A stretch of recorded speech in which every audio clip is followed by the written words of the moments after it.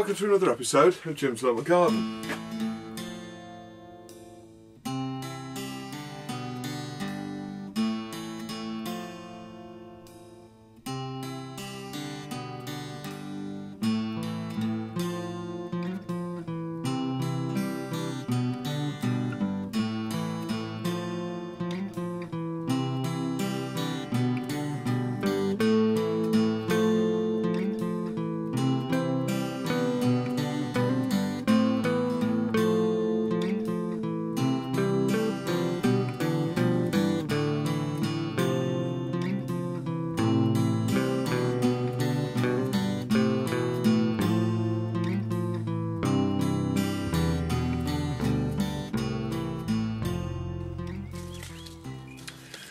Okay, so as you know, I'd already planted some swede in the garden. Unfortunately, they have come through, and then the beetles come along and basically eaten them off. So what I'm going to do is plant some in these cells, and then hopefully they'll sort of catch up in the greenhouse.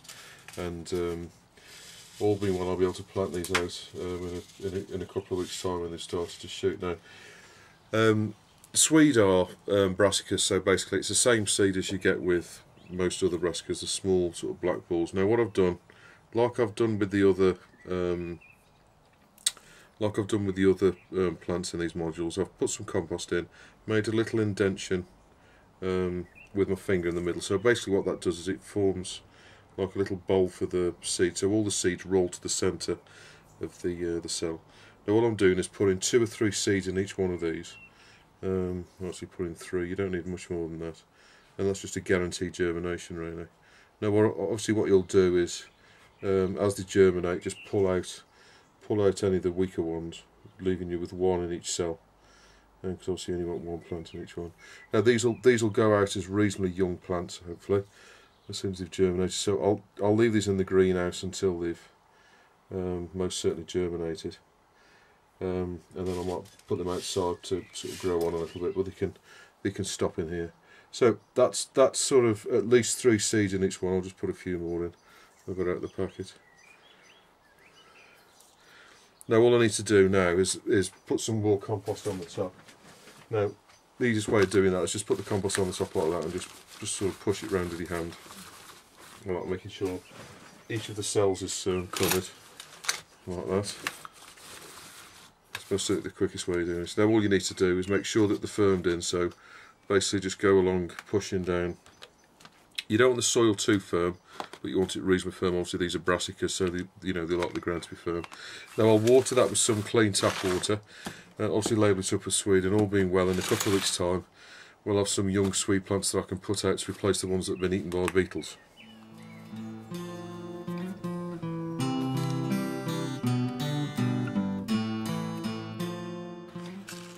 Okay, so exactly the same way as the Swedes, I'm going to be growing some chard as well now. I'm going to be putting some out in the row, but I'm frightened that the same beetle's going to have a go at these as well. So just to hedge my bets, I'm going to put some in here. Now these are from it's Chard White Silver 2. Now these seeds look like little pieces of cork, like that. Now what I'm going to do is, in exactly the same way, I've got the cells here. I'm just going to put 2 in each one, just to make sure I get some germination. Now these are going to go in the greenhouse, at least for a couple of weeks.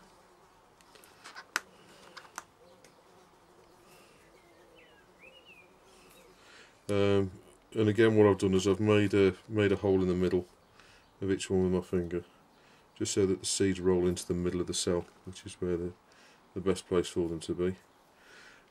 As I say, I'm putting 2 in each one, and basically what I'll do is I'll just cover these with a little bit of earth. Now obviously when I plant these out, they can go slightly deeper than they are here anyway, but this is exactly the same way as I did the beetroot, basically. Very similar way. So I'm just putting, as I say, putting 2 seeds in each one. Now because it's already June, we're about well, we're the 2nd week in June now, so I'm most certainly late to do this. But with one thing and another, I just haven't managed to get stuff out into the ground.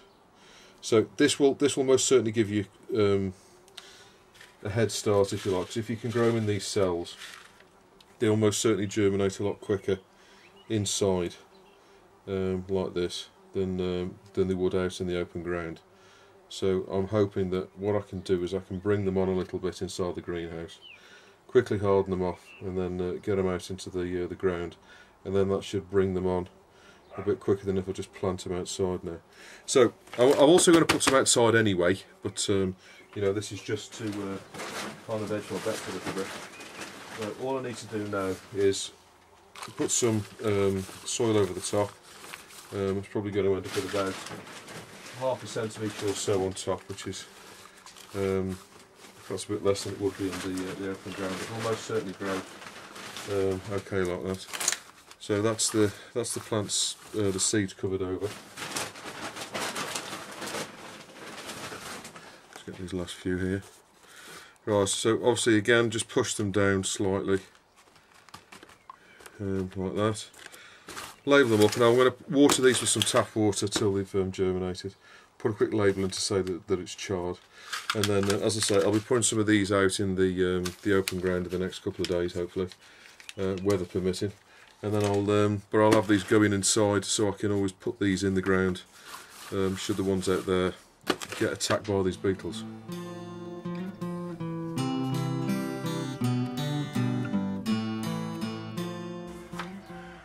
Okay, so I want to catch up on some of the comments and questions that have been coming over in the past sort of month or so, to be honest. I've not done one for a few weeks. So the first one comes from Brian Hudbury, and this goes right the way back to a comment that I was talking about, sort of seed companies and that on the internet. And he said he goes to moreveg.com, and he says they've got a really good variety of seeds, so that's one worth looking at. Next one comes from Pete's Kitchen Garden, and he was saying that he's found that seeds are typically a lot more money now than they used to be, and he's also finding that the germination rate is nowhere near as good, so the quality of seed isn't as good. And he was saying basically because he's spending more money on seeds, he's expecting the germination to be, you know, really good. But unfortunately, he's saying that's not what he's found, at least in the past few years. Next one comes from Zalfia Allison. I think that's the way you pronounce your name. Apologies if that's wrong. And asking about brew kale. Now, brew kale is yet another brassica, and brassicas are all grown in the same way. Basically, the seeds are small, dark brown or black, sort of small sort of balls, if you like. Now, brassicas are always easy to germinate. All you need to do is put them on scatter them over a seed tray, and then you just want to put just sort of, I don't know, 5 millimeters of fine compost over the top. Water them. Don't keep them too wet. Just keep them moist. If you find that you're getting bad germination, it's typically because you're overwatering the seeds.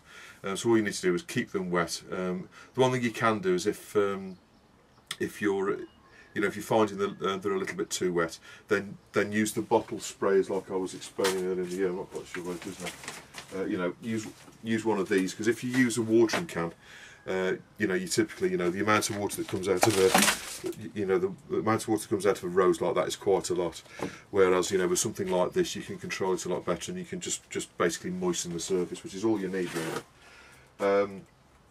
As soon as you've done that, the plants will start to grow, and all brassicas are the same when they're small. They all come out with 2 little leaves, round leaves, and then as soon as they sort of get to about sort of 2 inches high, that's the time to prick them out. And now all you need to do is to pull them out with as much root as you possibly can, pot them up into small square pots like I do, or round pots will do. But I find that square pots are better. And then grow them until they're sort of about that high, then you can put them out in the ground. It is advisable that you harden them off, so that's basically take them out of the greenhouse, and then just put them outside, leave them in the pots, put them outside, and let them get acclimatised to the outside environment if it's that much different from the inside of your greenhouse. And then as soon as you've done that, all you need to do is then plant them out into the open ground. Preparing the ground, they're quite sort of robust against acidic and lime, so irrigaceous or sort of alkali soil, and then they will grow in either. Typically, what people do is they lime the ground before they put brassicas in. The reason being is when you put in a load of muck and an organic material in there, What that will tend to do is make the soil slightly acidic, so with a low pH. And when you put the brassicas in, because they're quite sort of robust against whatever the acidity is, really, within reason. If you put lime on the ground, it will then sort of neutralise the ground.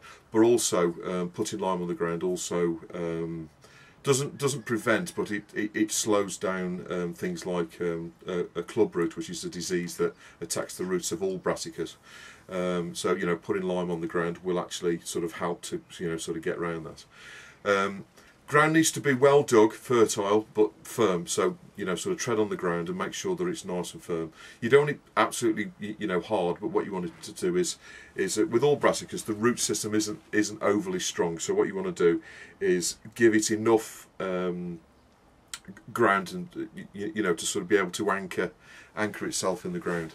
Because when you look at a lot of brassica plants can get to sort of 3 or 4, 5 foot, 6 foot high, in fact. And the root ball compared to how big the actual plant is not really big enough to support the plant. So what you need to do in a lot of cases, like the Petrarch kale and the other kales and stuff like that, sprouts and things like that, the plants get that big. Really what you need to do is to stake them and sort of tie them up to stop them rocking, because when they do rock, that's when the you get damage to the stalk, like I did earlier this year. Now, brew kale is very much like other brassicas. There's a couple of them here which I'm going to be putting out in the not too distant future. I've got some more outside there. These have been grown in another greenhouse, which is why you've not seen them before. But basically, what they do is they grow about 4 foot high, and then just like a sprout plant, what you get is up the stalk you get sort of little sort of growths coming out, and what it looks like is small kale plants growing out of the side of the stalk. And these will grow to something like sort of 4 foot high, dependent on the weather conditions. If you keep them well watered, not too wet but well watered, these will grow quite well, and you'll probably get I don't know, 20 or 30 little sort of florets on the side. Now, I only grow a few of these. I think there's 8 of them that I'm going to put in. So I don't grow too many of them, but they are a nice vegetable, and you do get lots off one plant. So you don't need too many plants. So what I normally do with them, unlike the kale and things like that, where I grow a tray of them, all I do is I just have one sort of square pot like that, and I just put a few seeds in there, grow them, and then prick them out from there, because you only need a few plants. As I say, these are just about ready to go out now, so they're probably about, I don't know, going on for 6 inches high. They're typically purple. There are I'm pretty sure I've seen another variety which is sort of like a dark green colour, but the purple one is the most common one. Planted in the ground, you will need some kind of stake. They're not a really heavy plant, so like with the brew kale, where with the Petrarch kale, what I have done is I've put steel canes in the steel stakes in the ground to hold them up. With these, they're not that big, so a bamboo cane or just a branch off a tree or something like that will be more than strong enough to plant these. What I suggest you do is put the cane in the ground first, and then plant these up the side of the cane, and then there's no chance of you damaging the roots as you push the cane into the ground. As soon as you've done that, you need to tie them perhaps in the middle. When they get to, I don't know, about 18 inches high, tie them there, and then when they get up to sort of 3 foot, again, tie them again. You only need a couple of ties in that. Basically what you're doing is you're protecting the base of the plant where it rocks in the ground. As soon as you've tied them in a couple of places, that's more than sufficient. You just need to stop the plants from rocking around in the wind. And that's pretty much all there is to brew kale, apart from the fact of eating it. When you pick it, basically grab the florets will grow out at the side, very much like sprouts do, but obviously the bigger they're about kind of this big. All you need to do is sort of twist them off, just like you would a sprout, and then you can either chop those up and cook them just like normal kale, where you kind of shred it and then boil it, or you can leave the thing as a whole structure and cook that, and then you can sort of put that on the side of the plate as a as a whole thing, and cut it up in half and fork as you eat it. The good thing about brew kale is you don't have to eat it all at the same time. It's like other kales. What you can do is just pick a few leaves and the plant will carry on growing. Obviously pick the larger leaves from the bottom and let the smaller leaf or the growing head grow. Don't pick the growing head, because that's the part where the the plant will continue to grow. So just pull the leaves from the side, starting from the bottom, work your way up, and the lower florets will form first. So take those off first, and then as the plant grows, you can continue up the stalk. So that's kind of brew kale. Apart from that, there's not really much to know. The only things that will attack them are obviously you can get aphids attacking them if they're really bad. The other thing that you need to look out for are cabbage white, which are the white butterfly with black spots on. They will lay their eggs under the leaves and they'll turn into caterpillars, and the caterpillar will eat the plant. So you need to look out for those. If you've not got yours in a cage, those are really the only pests. Apart from pigeons. Pigeons will take all the leaves off and eat them. But yeah, that's really the only predators for the predators as such. Animals or creatures that'll sort of damage the brassicas. But they're all the same. Pretty much all the brassicas will be attacked by those things. Okay, so the next comment comes from Slash, and he's talking about courgette. He's put 10 seeds in. He's only got 3 plants out of the seeds that he's put in. This is typically down to, assuming that the seeds are good, this is typically down to overwatering. Now, with the weather getting hot, cold, it's a really difficult balance, to be honest with you. What you need to be doing is only water them a little bit. Always plant the seed around 1 inch to 1.5 inches down into the soil, and then just keep it moist. You don't need too much water. Don't try and water with the rose water, as I said before, with one of these bottles, and then you can control the water a lot better. Always plant the seed in the middle of the pot, and then just water the middle of the pot, and then that should control the water. So if you have got poor germination, it's probably down to 1 or 2 things. Either you've had a cold snap and the temperature's dropped, and that's caused problems with the germination, or more likely is you've overwatered it, and it's, rather than having enough water to to grow, it's actually sat in water, and that's caused problems with the germination. So more likely than not, assuming that your seed's okay and your compost is okay, it's going to be overwatering, I think, is probably the cause of it. So with the gourds, never overwater them. It is easy to overwater them. As soon as the plant gets going, it's out and it's got its leaves and stuff like that, obviously it's going to be performing photosynthesis, and it's going to be drawing water out of the ground. But obviously when it's a seed, it's not going to be taking that much water out. So until you actually see it, sort of coming out and putting out its seed leaves, you only need to keep it just moist. That's all you need. The next one comes from Milo's Coffee, and he was saying, what are you going to do with all of the acullo? Are you going to eat the foliage? To be honest with you, with the acullo, I am going to largely, I will try the foliage, and this is the first time I've grown it this year. I will try the foliage, but predominantly what I want is the tubers in the ground. So what I'm going to do is pretty much leave it to it. I will try the leaves at some point, as soon as the plants get established. But what I want to do is leave them, let them get really established, and then because I'm largely focusing on getting the tubers off them at the end of the year. But I will try the leaves at some point in a salad or whatever. But that's sort of pretty much what I'm going to do. Next year I plan to grow a little bit more, so I'm going to save some of the tubers for next year, and sort of try them towards the back of the year. With the acullo, I think they're exactly the same as things like the oca and the mashu. What you want to do is let them grow till it frosts, and then the tops will die back. That's when the rhizomes or the tubers will form properly, and that's when you can start to dig them out of the ground. So I'm looking forward to the end of the year where I can actually try those. The next one comes from Sandy Moth, and she was talking about the bubble wrap that you put around greenhouses and stuff like that. And she's saying which way around to put it. There's no right and wrong way, basically. I've always put it so the bubbles are facing the glass.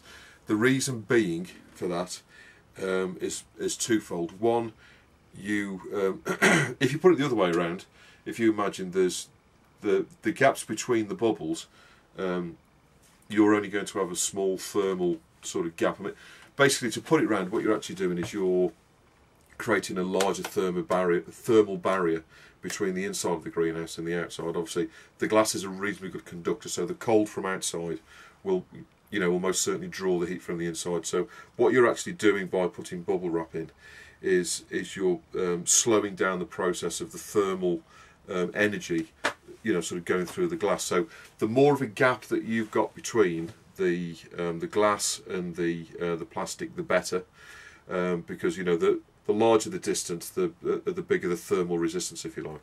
Now, I've always turned the bubbles that way, so that I've always, got a minimum of kind of an inch of plastic barrier between the plants and the inside face of the glass.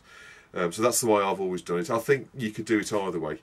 The second reason why I do it is obviously any sort of disease or problems that your plants may get on the inside of the greenhouse will then only be on the flat surface, so that's easier to wipe down and clean. You can get some Jace fluid or some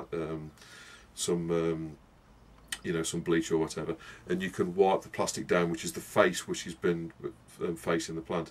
If it was the other way around, where you've got all the bubbles, you've got all of the contours around the bubbles and stuff, so it's going to be a lot harder to sort of clean and and sort of destroy any bacteria or fungi that's on there.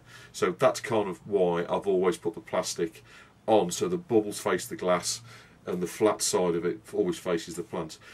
As I say, there's no right and wrong way of doing it, but that's the way I've always done it, for those reasons. The next one comes from Brian Upper again, and he was saying that he uses plastic bottles when he plants his runner beans. What he does is he puts plastic bottles over the plant or over the seed. So basically, he puts it down the cane, and then what he can do then is put some slug pellets inside the bottle.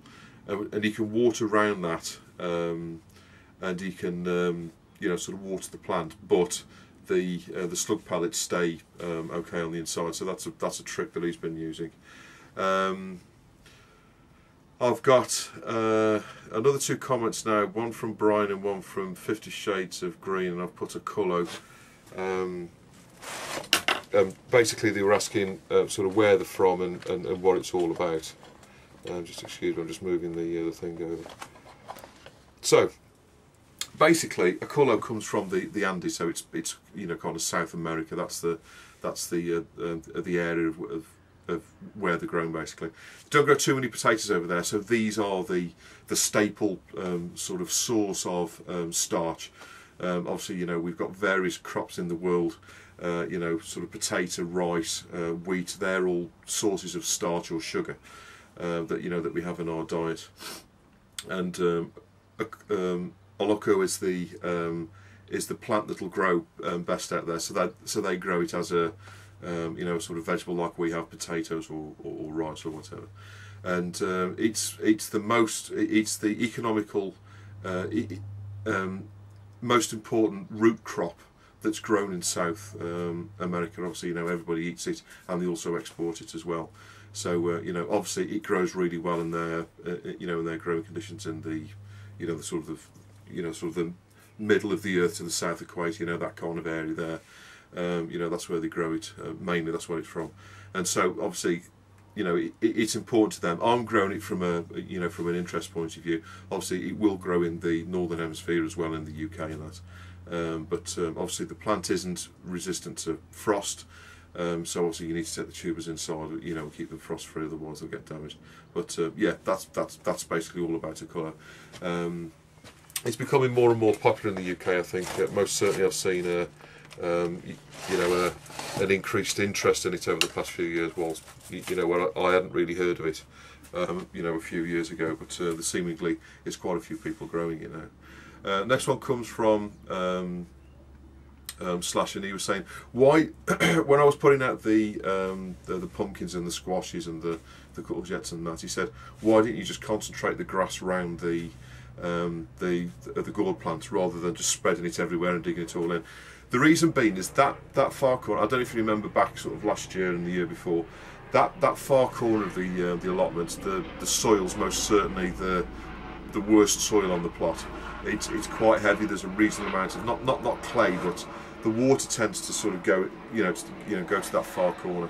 I've got drainage systems now which take it out, but the soil there needs some organic material in it to break it up and stuff like that. So obviously I need the grass in there for the courgettes and the pumpkin plant and stuff like that. But at the same time, what I'm doing over the next few years is putting lots and lots and lots of stuff in there to to break up the soil. Last year I put loads of wood chip in that area, and I dug all that in, and all of the a lot of chicken muck and straw and stuff like that also got dug into that bottom corner. This year I'm putting more nitrogen rich, so the grass and stuff like that in there, which will break down all the stuff that went in there last year to make sure that I've got lots of organic carbon material in that far corner, and that should improve the soil. So I need the grass for the gourds, but also at the same time, the reason why I put so much of it down there and dug it all in is I'm trying to improve the soil long term in that back corner. Next question comes from Jacqueline Bramhall, and she was asking about when I did the field tour. I was showing various cages which are dotted all around here. Now she was saying, what are these cages, and where can you possibly get them? These are the cages that that are dotted all around the UK really, and they're used in embankment. So where you've got roadworks and stuff like that, where they're building an embankment to put a road through the hill or whatever. What they do is they use these cages and they fill them full of large rocks to hold back the embankment. So I don't think they're sort of readily available to buy. We were quite lucky that a gentleman managed to get some who actually worked for the road building industry, and he managed to get a sort of lorry load of them. So that's why they're all over the place. Most people here have got them. But you can make your own. So the one thing I would suggest is, if you can't get them, if you buy Harris fence panels like I did to build the tunnel, what you end up with after doing all of that is the wire mesh. It's exactly the same stuff as they're made out of. So if you get the wire mesh, you can cut out a top, two sides and two ends. And all they are is just sort of clipped together, so you can just use cable ties or whatever, and so you can very quickly make your own version of those to whatever size you want really. You can buy metal mesh to make them from, but it's reasonably expensive. So what I would suggest you do is, if you have got some wire cutters, which is all you need really, is get yourself a couple of old Harris fence panels. You can buy the panel, take off the mesh, and then you can make the boxes from there. I've not seen that. I've not had a look on the internet to see if you can actually buy those boxes. But I would imagine if you go to a sort of reasonably large landscaping type company, they should be able to get those. But yeah, that's basically what I would do if I wanted to make some of those. What I would do is I'd get some Harris fence panels. I'd take off the grill and use the grill to make some of those up. Next one comes from Allotment Cycling, Tina and Jason, and they were saying about the sweet peas. It was in response to the sweet pea clip that I put out, me putting the sweet peas out, and they were saying, do you pinch the sweet peas? So basically what you can do is get a sweet pea plant and you can pinch out the top, and what that will do is encourage the plant to sort of bush out and sort of grow. My sweet peas are a little bit behind others this year, to be honest with you. Amongst other things, they're reasonably slow. So I'm not going to bother pinching them out, because when you pinch it, it encourages it to sprout, but it also slows it down. So I shan't be doing that this year. I have done it in the past, and it does encourage them to bush. It's something my father always does. He always takes out the tops and gets them to bush up a bit. But if you want lots of flowers, pinching them out will encourage more branches, which will give you more flowers. But if you leave them to grow, obviously they will grow a lot taller, and and you'll get more of a wall where, as you know, I've put that mesh down the side there. I want them to get all the way to the top of that, so that's why I've not pinched mine out. But it is something you can do, and what it'll actually do is make more of a bushy plant, and it will give you more flowers potentially, and a better structure to the plant. But if you're growing it up wire like I'm doing, a lot of the You know, people who do grow sweet peas, you know, and that's their thing, they won't typically pinch them out, because by pinching them out you will get more flowers, but the flowers won't be as big. So you know, if you want fewer larger flowers, don't pinch them out. If you want a lot more smaller flowers, then pinch them out, and that's what you'll get. So that's all we've got time for, I'm afraid, today. So please don't hesitate to put any comments or questions you've got below, and I'll always get back to you. And I'll see you on the next episode of Jim's Love and Garden.